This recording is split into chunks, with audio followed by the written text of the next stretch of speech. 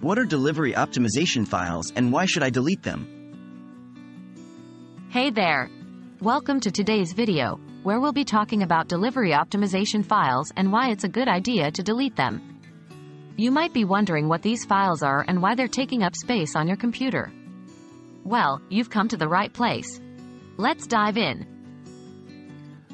Understanding delivery optimization files. Delivery optimization files, also known as DO files, are temporary files created by the Windows operating system during the process of downloading and installing updates, apps, or other files. These files are part of a feature called delivery optimization, which is designed to help distribute updates and content more efficiently across a network of devices. The delivery optimization feature works by downloading files from multiple sources, such as Microsoft servers and other devices on your local network, to speed up the download process. The DO files are used to store these downloaded files temporarily, allowing your computer to access them faster when needed. Reasons to delete delivery optimization files. While delivery optimization can be beneficial in terms of faster downloads and reduced network bandwidth usage, the temporary files it generates can accumulate over time and take up valuable storage space on your computer. Here are a few reasons why you might want to consider deleting these files. 2.1. Freeing up storage space. One of the primary reasons to delete delivery optimization files is to reclaim storage space on your computer.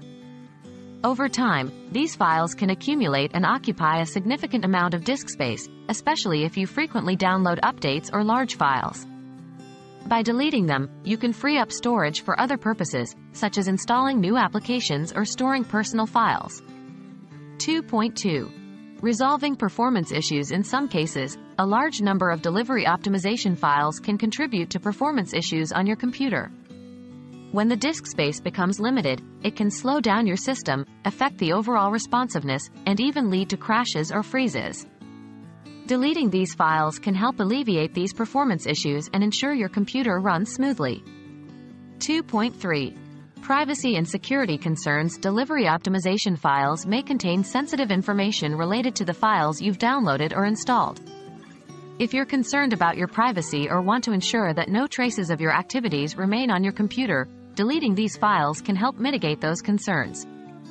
Additionally, removing unnecessary files can reduce the risk of potential security vulnerabilities associated with outdated or unused files.